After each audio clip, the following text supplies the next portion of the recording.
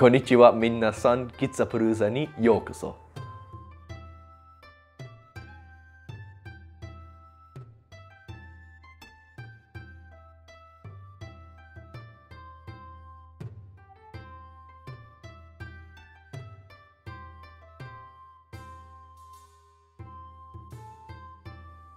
Hello everyone and welcome to Gitsapalooza. Today my son Carl is going to be playing the brand new witch cult which we just built for this video. So I apologize once again for having an unpainted army on the field, but we will be working on fixing that right away. Say hi, Carl. Hello.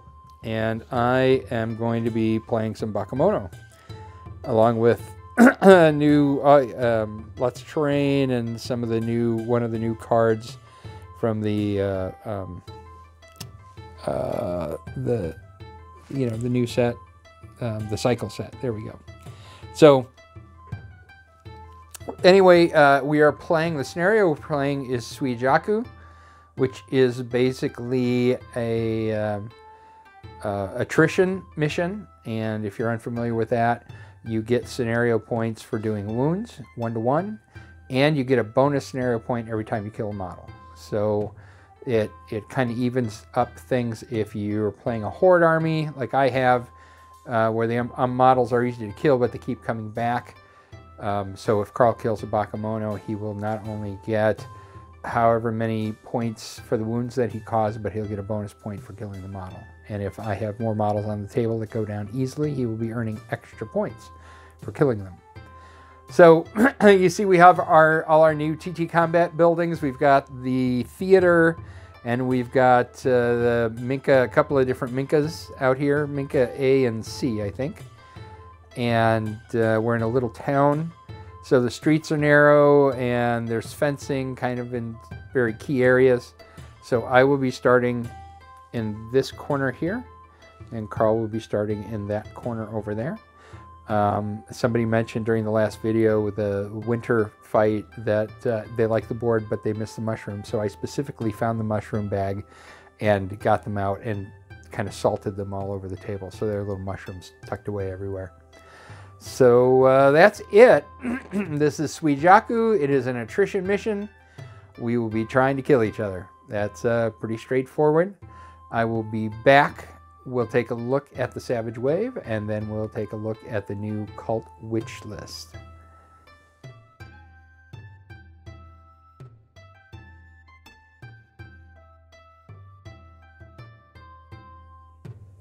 Here we are with the Savage Wave. This is a motley crew of models and terrain. So I'm going to go through it. This is 100 rice, obviously. We start out in the back with the Cave Bat and Rider. Then we have a Rincho, 1 out of 2 possible on the card. We have Track, Trapang. We have Hiritsuna. We have a bakemono. We have 2 bakemono beaters and a bakemono spearman hiding somewhere. There he is, right there. And then we have a whole bunch of cards to bring this up to 100 rice. So I'll take you through them. This back here is my cavern hole. Now, this was really fun model to make. It's a little outpost made out of a dead tree with a bakemono clan made out of it. Unfortunately, it's a terrible cavern hole because the cavern hole is supposed to be difficult, clear, 0, and destructible. So it's not supposed to block visibility. And of course, this whole thing blocks visibility. So we will be playing this as if it was not actually there, if it was just a little bump on the ground. But I'm going to put it on the table as is, and probably I'll try to put it somewhere a little out of the way so we don't have to worry about it. There's my totem pole. So I have a totem pole. Of course, I'm running the Thousand Eyes theme, and I have a bakemono horde, so I'll be able to summon in members of the horde. I did get rice ball barricades, knowing that the cult is slow. I'm going to be doing my best to slow them down even more. I have an event called Throw a Rock.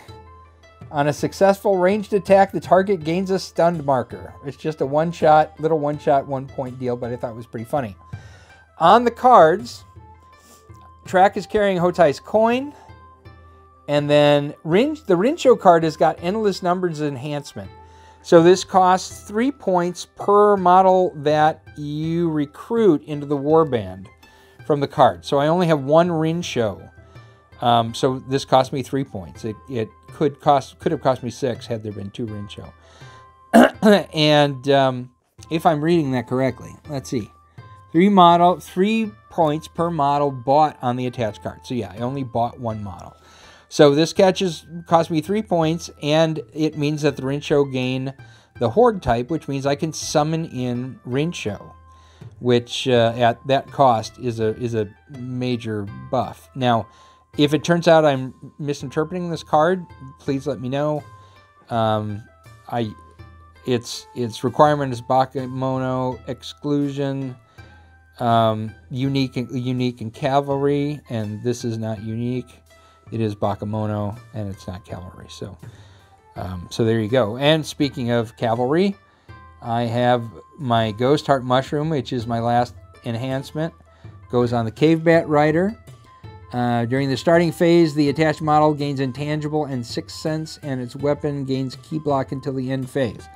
So I didn't have a particular strategy to putting it on here. It just seemed like rather than putting it on some random bakemono, it seemed a better thing to put on the Cave Bat Rider, because Cave Bat Rider's not bad. Kind of a good combination of a giant bat and a bakemono spearman. So can't complain. So there we go. There is the bakemono Horde. I'll give you one. Oh, I knocked the fence over. There we go. We'll give one close look at the models. There's all the players. And then there's the objectives in the back. All right, so that is it for the bakemono Horde. Let's go take a look at the Witch Cult.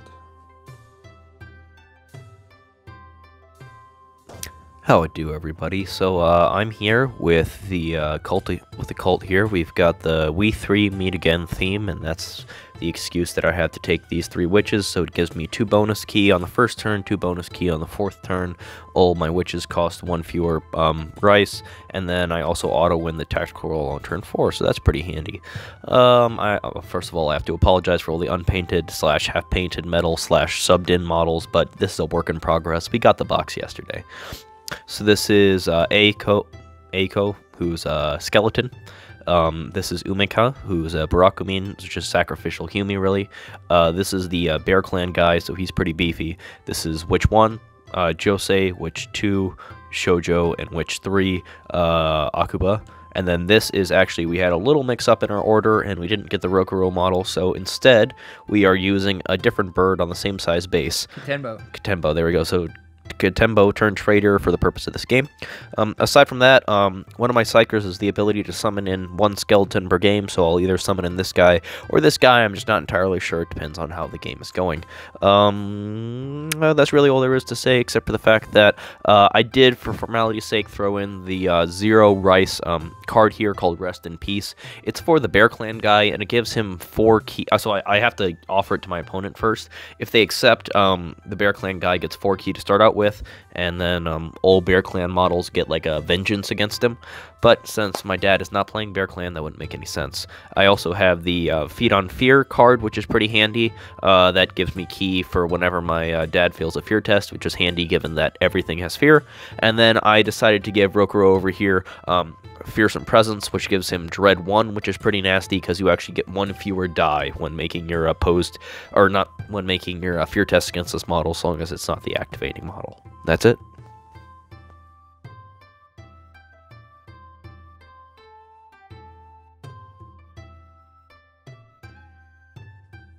Deployment is done. So we picked our corners, so I'm kind of in this sloppy 6x6 corner over here, but it's good enough. And then Trepang got an extra 4 inches, so I snuck him out this way.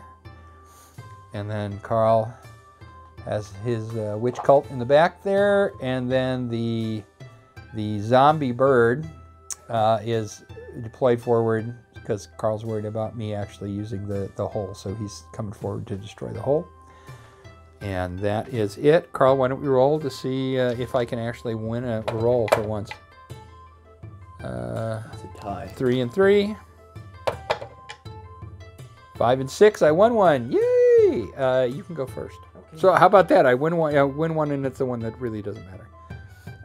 So we will we'll see you at the end of turn 1.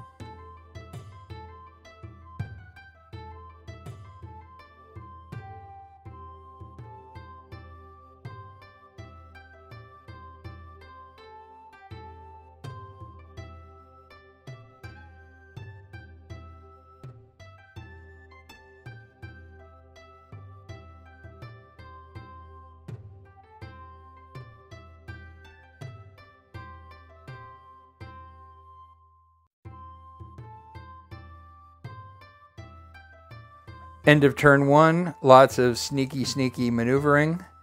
The evil undead bird took out my cool terrain piece, so I didn't even have a chance to hardly look at it before it got taken out. So I kind of moved my force in a few directions, all threatening the middle of the board. So I summoned in the other Rincho. So I've got the Rincho and a beater. You can't see him, but he's right on the edge of the building here. I've got Track and Trapeng covering this end here. I've got Hiratsuna and the Spearman covering this access here. And then finally over here, I've got my Bat, which has quite a considerable movement because he's cavalry, so he gets an extra 3 inches either at the beginning or the end of the move. So I had him run from this corner over to here, and then he moved 3 inches to get to there, and then he ran again over to here and then moved 3 inches to get to there. And I do the move at the end so that I can position his facing as opposed to the run. And so this little extra 3-inch cavalry moves a walk. So I can move him and then turn him if I want.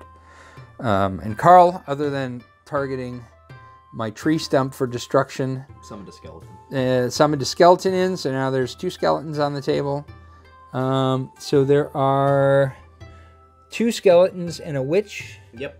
Right there, so the 2 on the right are the skeletons and the witch, and then there's 2 witches back there. And then that is the undead bird played by Katenbo, and there is the Bear Clan guy lifting his head off his body so we can get a better look. Pretty cool. All right, so that's where we are at the end of turn 1. Obviously, nobody's killed anybody yet, so there are no points scored. Carl, you want to do our roll for the next turn? Sure thing. All right. Carl gets a 5. I get a 6. What do I want to do, guys? What do you think? You can vote in the... No, I'm kidding, obviously. I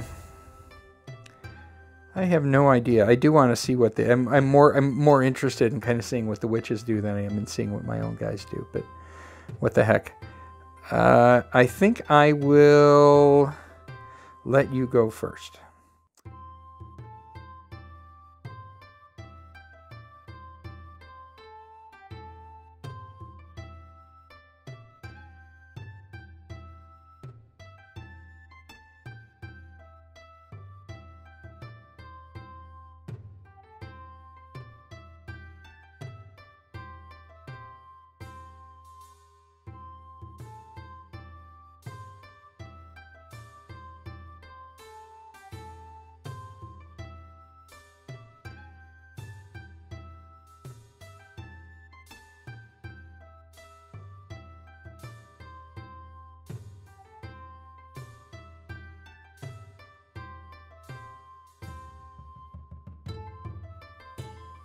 End of turn 2, very bad turn for me generally. A combination of playing stupid and get unlucky dice rolls. I did plenty of both. So we both moved towards the middle and started whomping on each other. The skeletons are really nasty. They only have 3 hit points each, but they have regenerate 1, and then with the witches they get regenerate 2. which means the only way you do any damage to them is to do all 3 points.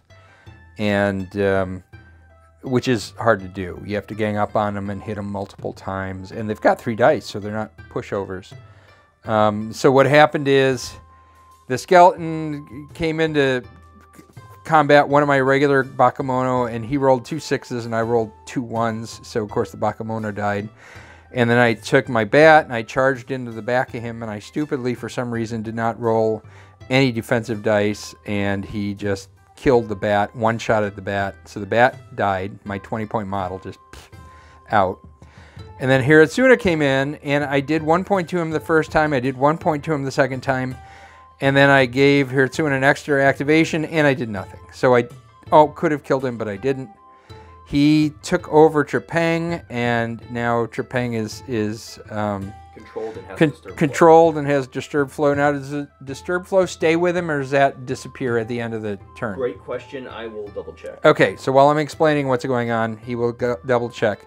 The bird came in and attacked. I had a little bakemono beater right here. So the bird came in, killed the beater, and then you might remember I had my two Rincho, one behind each wall, and so one of the Rincho came in and attacked the bird and did some damage. And then he got woodgied by one of the witches, so that he had these 2 markers on him, and by the time every activation you pull one of these markers, and when you pull the second marker at the end of that activation, he basically explodes, for lack of a better term, and you distribute 8 points of damage evenly between all the enemy models within 2 inches. Well, so the second activation, I moved him so that he wasn't within 2 inches of any other model. He managed to kill the bird, and then he exploded. And then I took the other Rincho, which was hiding over here, and I moved him this way. And Carl brought up his sacrificial human and sacrificed her, basically. And so the Rincho came up and killed her. And then with my last activation, I summoned the dead Rincho back, because the Rincho have the endless, endless numbers card, which allows them to be horde. And since they're horde, they can be summoned in. At least that's how I think the rules work. Feel free to correct me. It's not the first time I've cheated on this channel. I don't mean to, but you know, I'm not good at games. I just love to play them.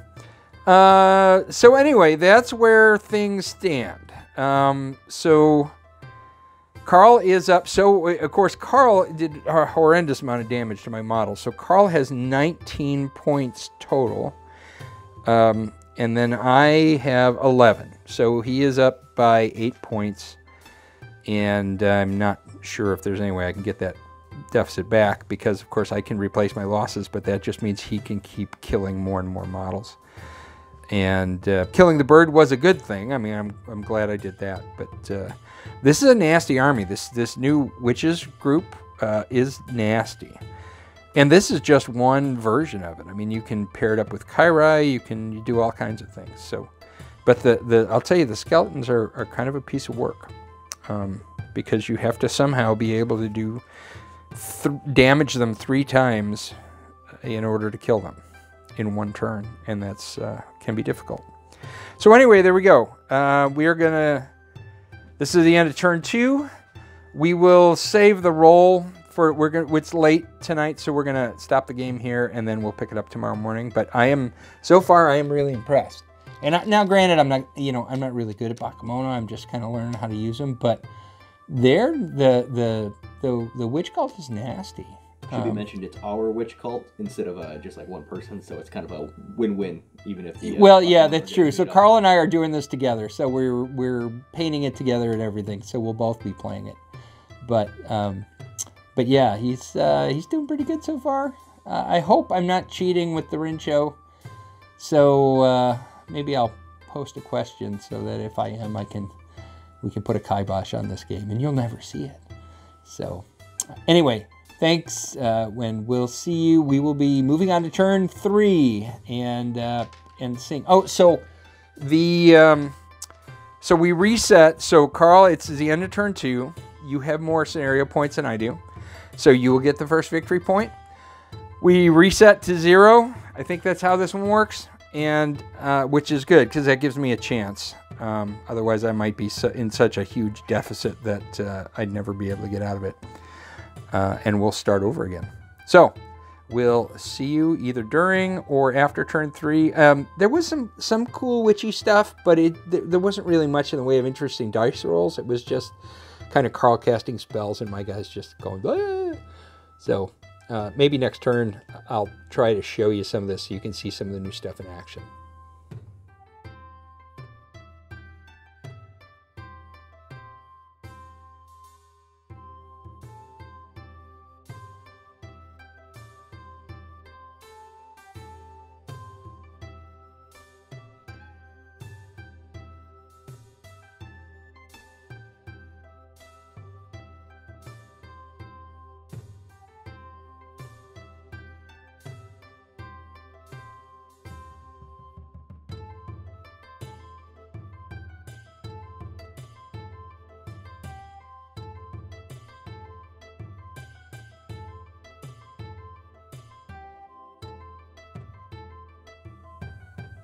Here we are at the end of turn 3. There was some more slaying going on. I had the 2 Rincho. One of them attacked one of the witches and killed her.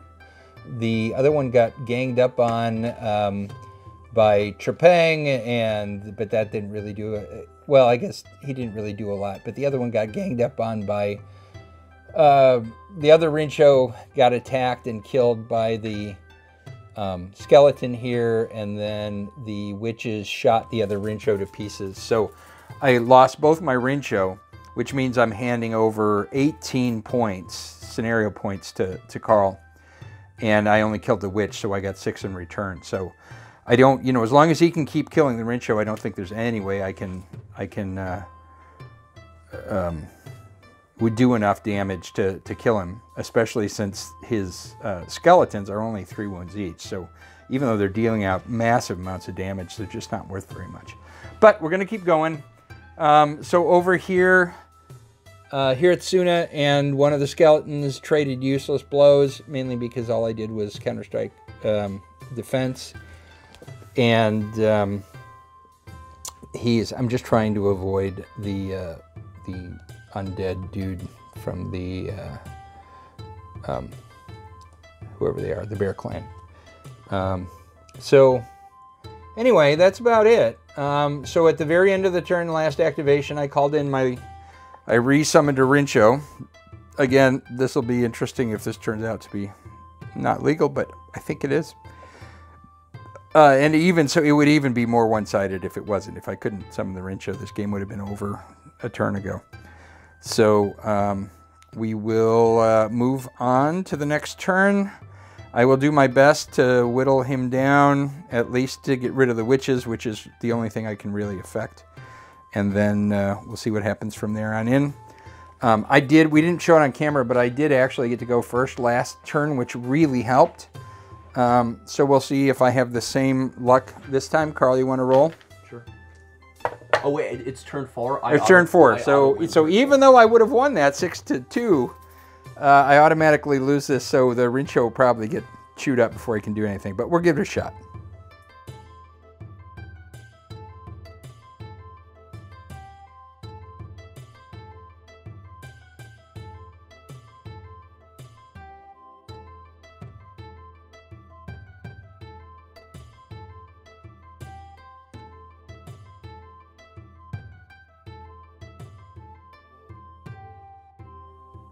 Okay, here we are at the end of turn 4. Carl is creaming me in points, but it's actually a reasonably interesting game if you discount the fact that I am getting slaughtered from the point perspective.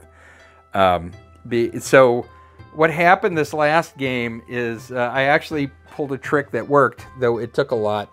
You remember I had a beater, not really a beater, but I'm playing him as a beater over here, and there was this one of these stupid bloody skeletons who can't take more than 1 wound at a time and have 3 dice and are just nasty. So you have to do 3 wounds to them on 3 separate attacks. So what I did was I stunned him, And then I attacked him here, and then, believe it or not, then the bakemono beater came in and attacked him, so I had him outnumbered 3-1, or 2, whatever, you know, three of my models to one of his. And the beater did a point of damage, and I think the beater actually did 2 points of damage. And then Hirtsuna failed completely. But then, believe it or not, Trepang came in from the back and did the final wound, and I finally killed the skeleton. Of course, I did this totally ignoring Carl. What's your guy's name over here? Tadao. Tadao. Totally ignoring the Bear Clan undead Tadao, who is now behind me and flanking me, which is going to be bad. In the meantime, I bided for time. Carl took over one of my Rincho, the one in the back there. And so what I did was I just took Trepang once his control disappeared, and I just kind of walked him out of there so that the Rincho couldn't attack Trepang, and so he ran the Rincho away. I walked the Rincho forward and used 6 ki to summon another Rincho. And then, but the problem is, and we're trying to figure out exactly the rules for this because it's a little confusing. Carl's got an aura up that says, but I think we're interpreting it right. That says that any enemy model that uses ki within the aura, which is 6 inches, automatically. I'm going to sneeze again. Sorry. Okay, I'm good. Gets a control marker once the activation's done, and so I had to keep the Rincho out of 6-inch range, and then use the summoning. Because, and the argument is, well, is that model actually spending ki because of the bakemono card, the horde card, and so would that generate a token for that particular model or not? And I don't know. I don't know the rules well enough to make that decision. But anyway, to avoid any potential cheating, I kept him back over 6 inches and then summoned the other Rincho in. So here we are. Carl once again got a bazillion points. He didn't get any this last turn, and what I got from him was... Actually, I got 3. Oh, you got 3. He got 3 and I got 3.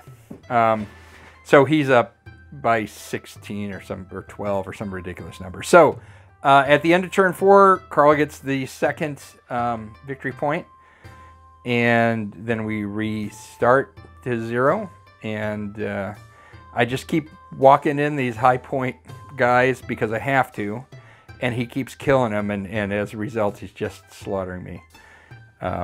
So, oh well, that's the way it happens. It's been really fun. We both really like the new faction, or the new not really faction, but the new models and synergy they have. And also, I have been not playing the bakemono well. I just realized that there were a couple of things I could have been doing that would have made a huge difference early in the game, and I just wasn't, because I'm not familiar with them, I wasn't looking at it. So maybe next game. So but so far it's been fun, it's been entertaining. It's not, you know, competitive from a points standpoint, but it has been a fun and entertaining game. So, you know, what the heck, I don't care. So that's it. So Carl, why don't we roll to see? So it's not turn 4, so you actually have to earn going first this time. Carl gets 4, I get a 3, he earns it. So Carl will get to go first, and if he wants to, which he does, and then we'll go from there.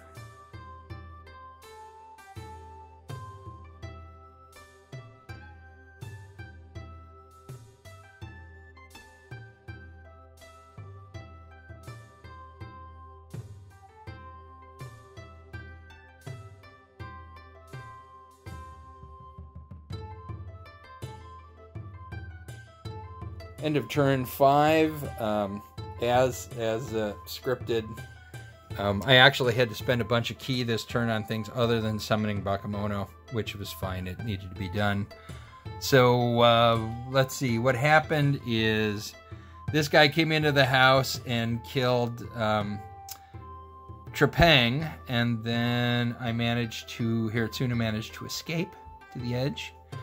And then the Axeman came in and started whacking away at Track, but Track managed, by spending lots of ki, to buy dice, managed to defend himself, and he's alive on 1 wound. The 2 Rincho are safe, at least until one of them gets controlled again.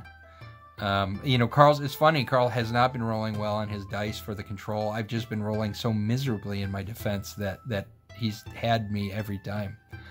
So here's where we are. So Carl is up 8-2 for the 3rd point. I'm not sure if there's any way I could even win the 3rd point, but we're going to keep at it and see. I mean, I'm killing his models. They just have so few wounds compared to what my models have, especially with me summoning in Rincho and him just killing them turn after turn after turn. So, and he's been, he won the... He automatically won the initiative on turn 4, and then he won the initiative on turn 5, which are pretty critical turns because it lets his spells go off. In essence, his spells neutralize one of the Rincho every turn. So that's what he's been doing. He's just been controlling me and neutralizing a Rincho, and then so it's all going down the drain. But let's take a roll and see who gets to go again. Carl gets a 1, and I get a 1, of course, because I might have won that one. Carl gets 4, and I get a 2, so once again, Carl gets to go first and neutralize one of my Rincho.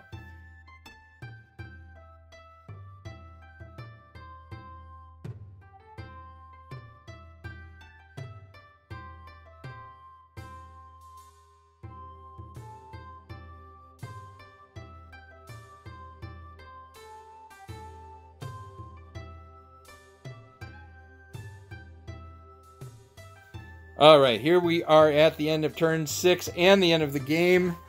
Here is what is left. My 2 Rincho, though the guy that is in base to base with the Bear Clan zombie is sorely hurting.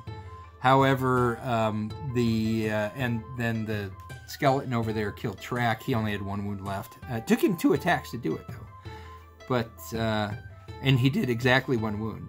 But by and large, it was points-wise, it was a slaughter. Carl won all 3 victory points by an overwhelming number of scenario points every turn. Even though, I was slowly whittling him down, and we're going to find out whether the new card that I played actually allows me to summon in the Rincho. If not, this would have been an even more overwhelming slaughter. So there is no question the new faction is, or not new faction, but the new box set and the things it can do are really, really interesting. So Carl, what do you think? Well, I like them, no question. I know that they're unpainted and some of you are getting after me, but I swear we got this box set 2 days ago, and I'm still a full-time student technically, so we're working on that. But the models are great, albeit a little tricky to put together. It was really fun. I mean, they're a lot of fun to play, if nothing else, and I think it'll be interesting to see how kind of my play style changes as I get more accustomed to kind of working through these. And by no means, every time I play the bakemono, you're like, oh, it's just bakemono, this should be, just a walk in the park, and every time the summoning thing is extremely irritating, and half the time wins them the game. If I only do have one complaint, it's that I think that the communal cards in general, like by the rules, allow for a lot of things, or I should say don't allow for a lot of things that make things tricky. So for example, you can't use any key drain spells on models with the communal cards, and as we were kind of going over, like I had one model that has the ability to make it so that if you spend key while within an aura, that you gain a control marker. But then if you go off the reading of the card, is the model spending the key or is the card spending the key?